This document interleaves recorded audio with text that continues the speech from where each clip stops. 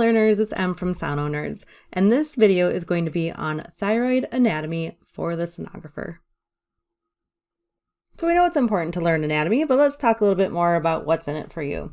So first off, we nearly need to know embryology of the thyroid because that's really going to help us to understand why some congenital pathologies occur. It's also going to be super important that we know the normal anatomy based on graphics. So when we actually get into those ultrasound images, we can start to recognize the relational anatomy. And lastly, being aware of normal variants can really reduce the amount of overcalling pathologies. If we see something looks a little weird with an organ, we need to know, is that a true pathology or is this just a common normal variant due to the way that the organ developed? So let's take a look at thyroid embryology. It is the first endocrine gland to develop and starts about the 3rd week of gestation, so very, very early. It'll be fully functional by the end of the 1st trimester. The thyroid is found beneath the tongue in the embryo and then descends along the thyroglossal duct to its final spot in the neck. Remnants of the thyroid can be found anywhere along that ductal tract, and that's going to be known as ectopic thyroid tissue. In image A, we can see where the tongue is and the thyroglossal duct on the embryo.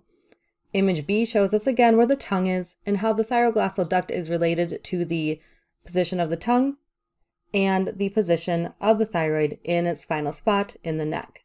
So again, ectopic tissue can be anywhere along this duct, and sometimes we'll see fluid fill within this duct as well, and that's a thyroglossal duct cyst. The thyroid is made of soft tissue arranged into 2 lobes. We have the right lobe and we have the left lobe. There is a connection across the trachea called the isthmus, which literally means bridge. The thyroid is located in the anterior neck. In this image, we can see that the thyroid sits anterior to the trachea and inferior to the hyoid bone. Behind the thyroid is the thyroid cartilage. The thyroid is supplied by the superior and inferior thyroid arteries. The superior part of the thyroid is supplied with oxygen-rich blood from the right and left superior thyroid arteries. These arteries are the first branches of the right and left external carotid arteries, or the ECAs. The bottom half of the thyroid is supplied by the right and left inferior thyroid arteries.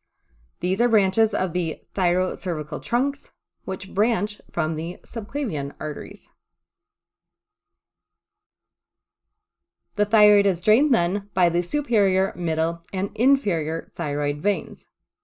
The right and left superior thyroid veins run near the superior arteries and drain into the internal jugular veins. The middle thyroid veins also drain into the jugular veins.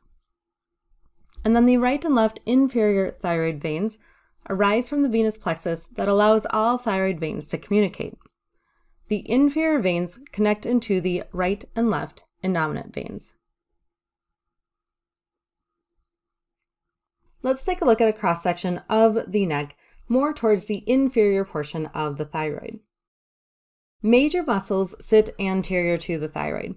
In this cross-section, we can see the sternocleidomastoid muscle as the most superficial.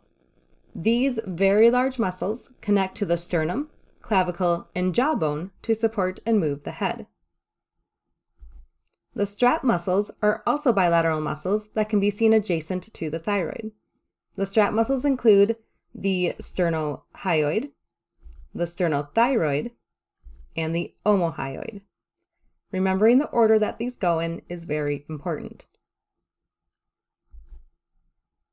Lateral and slightly posterior to the thyroid are the major vessels of the neck, the carotid artery and jugular vein. The vagus nerve also transverses in this area. Posterior to the thyroid is the longest colli muscle, which sits next to the spinal vertebrae. It can be seen on both sides of the neck and actually can mimic a mass on ultrasound.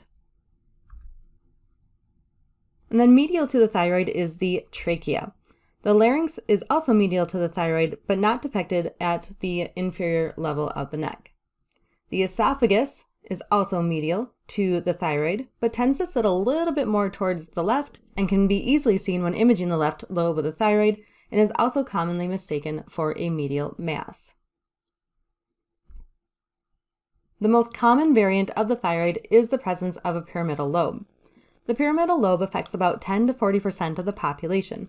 It is a triangular piece of parenchyma that extends from the isthmus towards the chin. And while it can arise from any part of the isthmus, it is most commonly seen towards the left side. Other variants include ectopic thyroid tissue, which is commonly seen underneath the tongue, the absence of an isthmus, asymmetry of the lobes where one lobe is larger, or the absence of one of the lateral lobes.